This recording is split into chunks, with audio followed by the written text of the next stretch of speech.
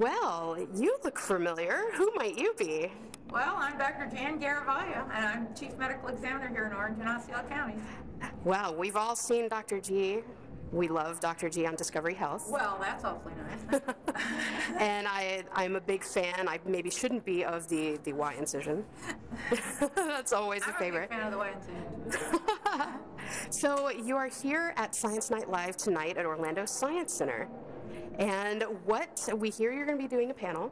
What might that be about, and what might you discuss? Well, we all get to discuss what we want, which is really cool. So we have three separate, we have a criminalist and an anthropologist and myself, a medical examiner, and we're going to talk about our fields.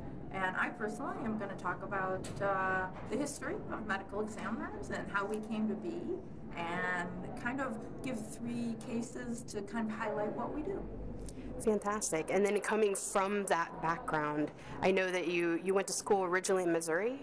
Yeah, I went to medical school there, St. Louis, Missouri, and St. Louis University, and then did my fellowship. I did my pathology there and did my forensic pathology actually in Miami, which is why I ended up loving Florida.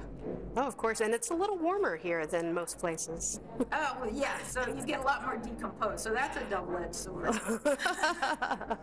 So in your expert opinion, if you were to give a tip to someone to stay off of your table, what tip would you give them? You know what?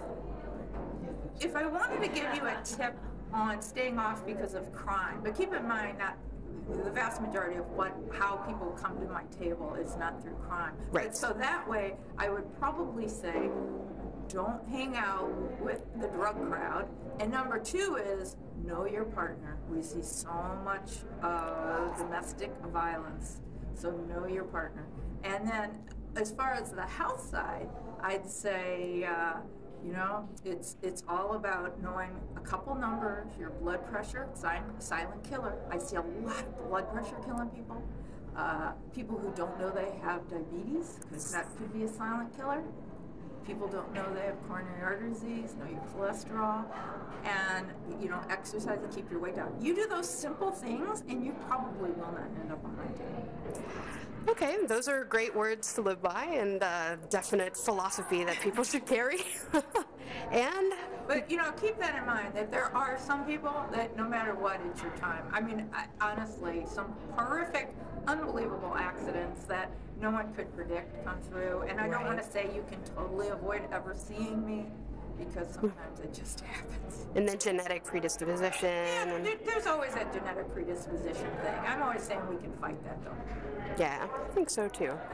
Well, I thank you so much for your time. Have fun at the panel tonight. I will. And thanks for coming. Thank you very much.